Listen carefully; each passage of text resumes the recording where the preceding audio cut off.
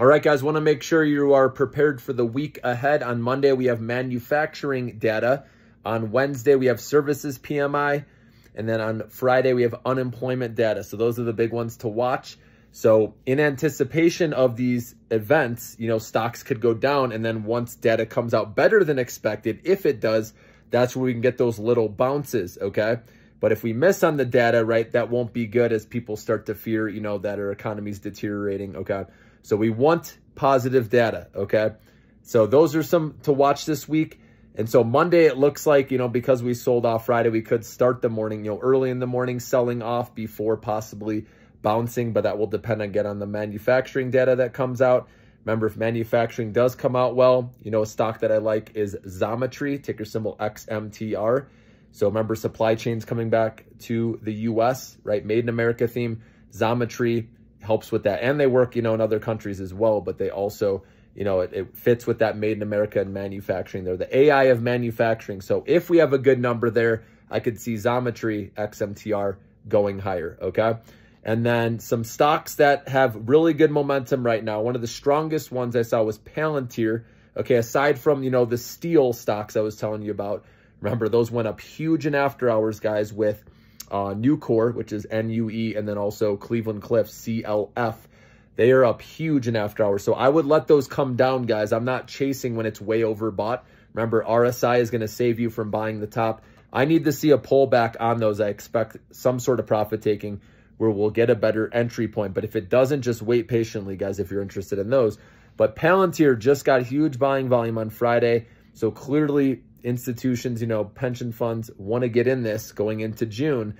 And so this is going to be one to watch. Even though it's insanely overvalued, it doesn't matter. This is that cult following stock. It's kind of like the new Tesla. Tesla used to be this way, but now Palantir, I believe, is the new Tesla. AI in the military, having the government contracts as well as the commercial side growing, okay? But for me, I bought this, 17 bucks a share. Again, if you bought this a long time ago, some of you $5, $6 a share, you just keep holding, because if this does go to $400 a share one day, like Dan Ives believes, crazy, imagine the gains, right? So you got to just stay away from all the short-term headline news and just keep holding if you bought that early, because that's your lotto ticket right there. One day cashing that out for 100 bagger or whatever, crazy. It's possible on that one. Okay, that could be like the next Microsoft buying in early, right, with IPO. So that one had some good buying volume. So that's one to watch. If you're, momentum trader, you could try to play that one. Okay, see how that starts off on Monday. And there's resistance, by the way, with Palantir at $133 a share.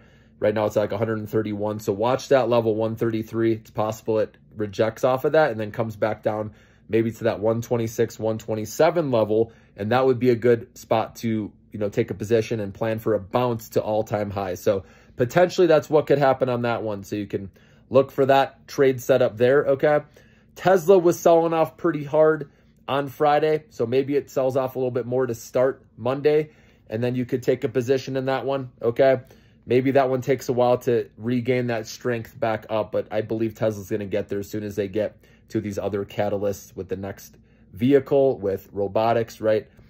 Robots, full self-driving, a lot of things, guys. So at some, no, the robo-taxi event, I believe that's June 17th, or no, sorry, June 12th, sorry. And so that's where it could be a sell the news event, how it's been in the past, or like I said, they're going to have to say something really good. But we'll see if it runs up leading into that, or if it sells off going into it, then maybe that's the time, to take a position actually going into that event. So it just depends how the stock price, does leading up to that. SOFI is another one, I've mentioned that I like at this price. This is a great company, and I believe this stock's eventually going to go higher, especially when we get to interest rate cuts one day, which that may be put on hold for a bit, like I've talked about in other videos. But SOFI is a great buy right now, in my opinion, in the 13s, 12s, okay? I recommended it in the 12s not too long ago. So those are some you can look at, guys. Like I said, Eli Lilly, I put out a video, on the healthcare side of things with how much that sector is beaten up. If you're a patient long-term investor, I think with how low it is, that we're going to have a rebound at some point with the healthcare stocks. And Eli Lilly is best in class in that area, and the stock is off of its highs, just bounced off of support. And I like the weight loss drug space, as you guys know, and they have the Alzheimer's, growth that could be in the future as well. And so they're leading the way in that department as well. So that's why I believe it can keep growing And the weight loss thing is what I'm most excited about. This is just the beginning of that, guys. We're going to look back, a decade from now and look back, and I think people will kick themselves that they didn't get in the best with Eli Lilly. I also like Novo Nordisk. It's a lot cheaper. So both of those I want to be in, number 1 and number 2, even though other companies may come in down the road. Hims and Hers, I know you're wondering about. You guys know I've told you to buy this several times when it's low, right? When it went back under 30 again, that was the time buying. I did take my profits again in my short-term account, playing it back up, but long-term I still have it going, obviously.